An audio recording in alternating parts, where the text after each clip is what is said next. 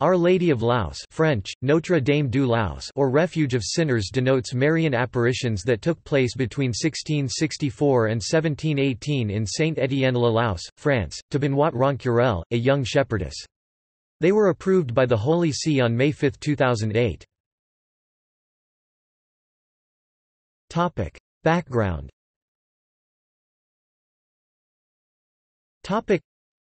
Situated in Dauphiné, in southern France at the foot of the Alps, just southeast of Gap, is the Vale of Laus.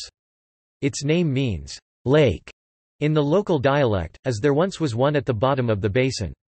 In 1666 the hamlet held 20 households scattered in little huts. The inhabitants had built a chapel dedicated to the Annunciation, Notre Dame de Bonne Rencontre, Our Lady of the Good Encounter, i.e., the Annunciation. Apparitions.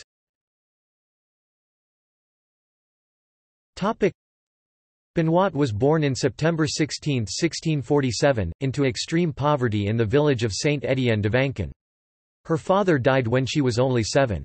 By the time Benoît was 12 she took employment tending sheep. In May 1664, the 17-year-old Benoît saw an apparition of Saint Maurice, a 3rd-century martyr who was greatly honoured at Laus. This was near a nearby chapel, then in ruins, dedicated to Saint Maurice. He warned her that if she remained in that area, the local guards would take her flock if they found it there. Saint Maurice told the shepherdess to go to the Valley of Kilns, above Saint Étienne, where she would see the Mother of God. On May 16 Benoît took her sheep to the Valley of Kilns. She came to a grotto, when Mary, holding the child Jesus in her arms, appeared to her.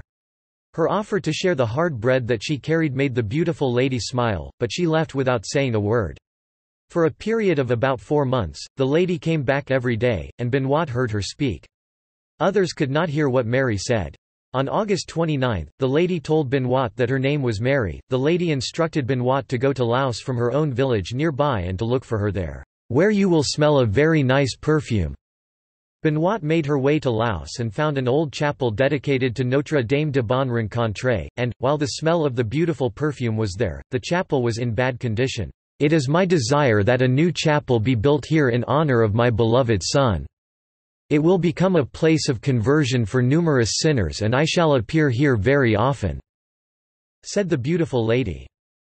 She told Benoît that the oil from the sanctuary lamp would work miracles with the infirm if they received the anointing with faith in her intercession. Message.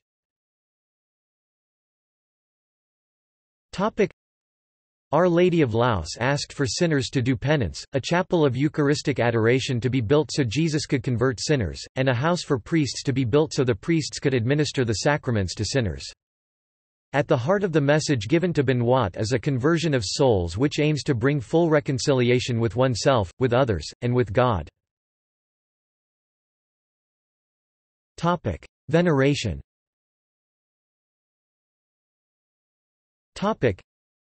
A few of the saints who have had a particular devotion to Our Lady of Laus include Saint Eugene de Mazenod (1782–1861), founder of the Oblates of Mary Immaculate, and Saint Peter Julian Eymard (1811–1868), founder of the Blessed Sacrament Fathers and Servants.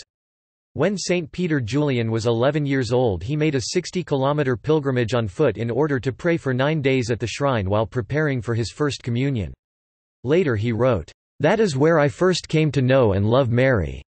On May 5, 2008, Bishop Jean-Michel de Falco-Leandri, Bishop of Gap, announced the Holy See's recognition of the apparitions as Our Lady of Laus, Refuge of Sinners.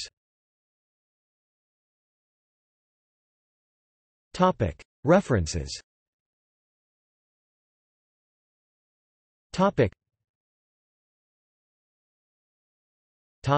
See also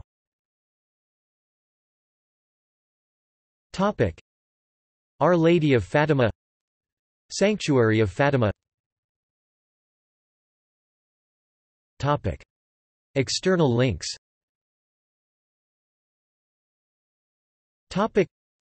Sanctuary of Laus official website.